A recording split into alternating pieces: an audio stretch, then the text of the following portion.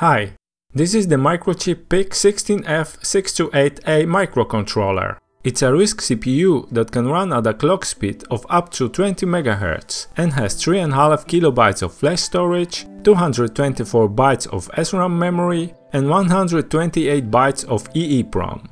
Although this PIC 16F has been around for a while, it is still in production in 2023. There are many hobby projects that you can undertake with it, ranging from blinking LEDs to retro hardware, such as this Atari ST PS2 mouse adapter. In my opinion, it is still worth learning how it works. My first project using this microcontroller dated around 20 years ago, where I made an LED news sticker. It was before the time that you could easily make custom PCBs, so I had to solder all of the connections manually using wires. The programmer that I used was a build project by itself, and it needed to be connected to a serial port in order to program the chip. So it is not very usable on modern computers.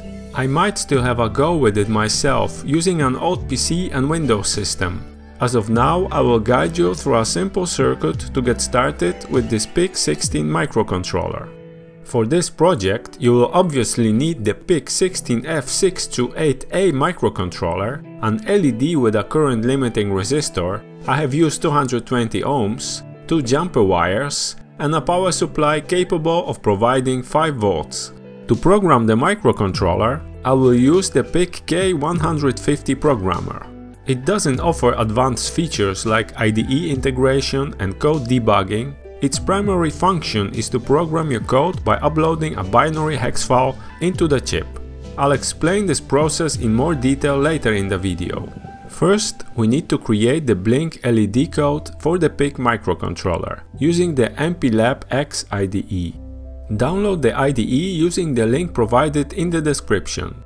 And the XC8 compiler, which is a C compiler from microchip for 8-bit PICs.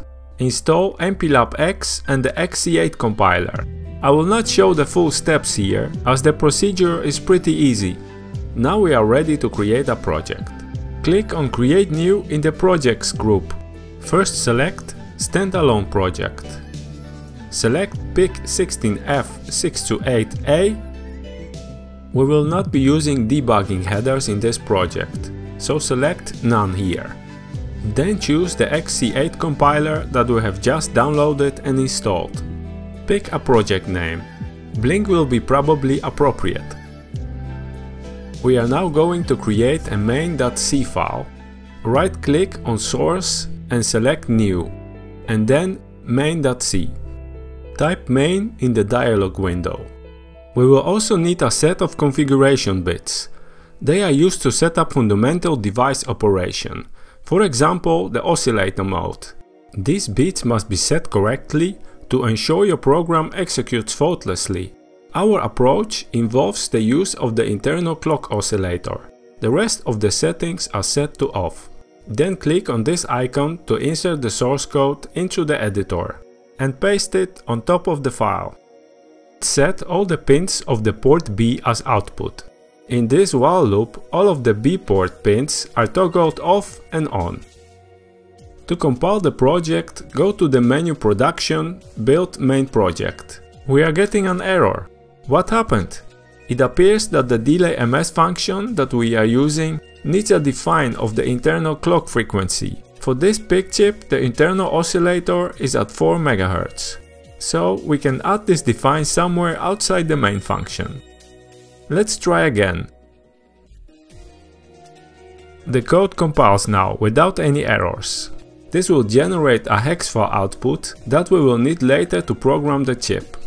The hex file should end up in this location. We can now proceed to upload the hex file to the real PIC microcontroller using the K150 Programmer. Download the programmer software from this website. You will also need to download the K150 USB drivers. The K150 Programmer needs Windows. Since I am on a Mac, I will install the driver on a virtual box that is running Windows 7. I know, it's a bit outdated, but I can assure you that it still works fine. After plugging in the K150 Programmer, we will see that it was recognized correctly when this USB serial controller profile will show up. Check inside the device manager on which COM port the drive is active. In my case, it was COM4. Then launch the K150 programmer. You might see this error message. Go to File, Port and change it to the same COM port number as shown in the device manager.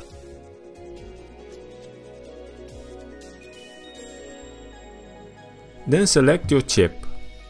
Load the hex file that was generated inside MPLAB and load it by clicking on the Load button.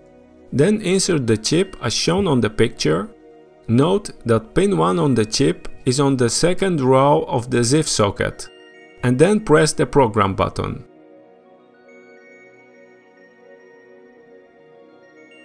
Let's proceed to build our test circuit on the breadboard. First, we need to connect the ground, that is pin 5,